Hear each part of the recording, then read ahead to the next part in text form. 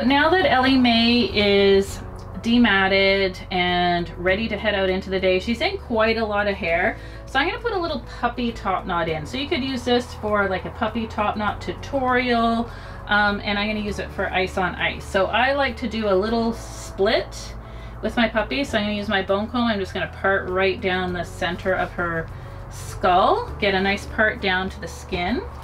And I'm gonna have a couple of these big wrapping bands ready to go. And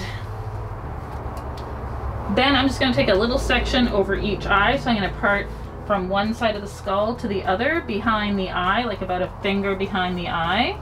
So I have a finger behind the eye, so here's her eye, a finger width past the eye. I parted the hair all the way across the skull. You can see the part line there. And then again, right down the center of her eyes, like that. So I have these two little sections. I'm going to take my rubber band, and I use a wrapping size band unless this is a toy or mini. I use them even on my puppies, and I go around the hair 3 times, and then I make sure it's nice and loose, it's not pulling her eye at all.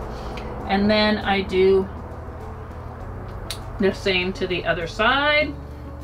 I take the rubber band around 3 times, and then make sure it's nice and loose and not pulling the eye. And then I might give her little horns so that she can see 3 times around. I like to make sure that my band spacing is nice and even.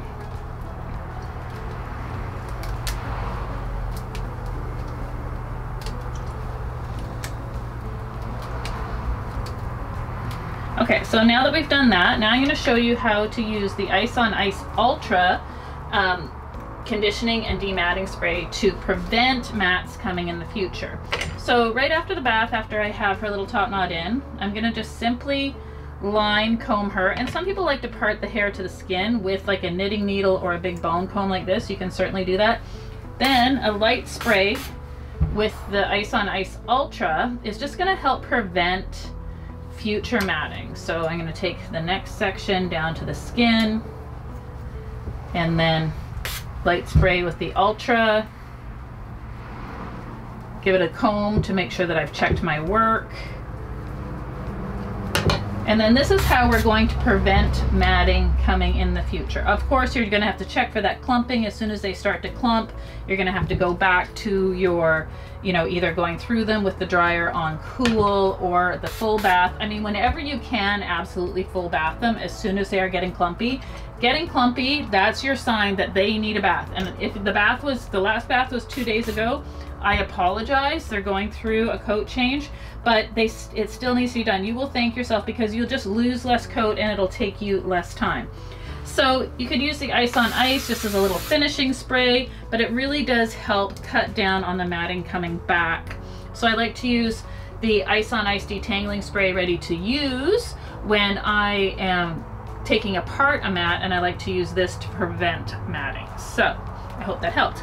So I'm Allison, and that was the end of our tutorial on dematting. Basically, any drop coated breed, any poodle scissored type coat, and a lot of even your double coated breeds, this is how the same method that I would use to demat them, and the same tools, right? Like I'm still going to use the Big G, the Ice Slip. I'm still going to use these products on them. The hair might look slightly different, but it is the same technique, going from the biggest, so breaking it up with your fingers, going to the Ice Slip and the Big G, then at the end going to a regular pin brush, and any comb will check your work. You could use a poodle comb, any coarse fine comb, any coarse comb, any comb at all. I just use the Jill for everything. I like to show how versatile it is. And then bada bing, bada boom, dematted dog. So thank you so much for joining us for another Leading Edge Dog Show Academy course. We will see you soon.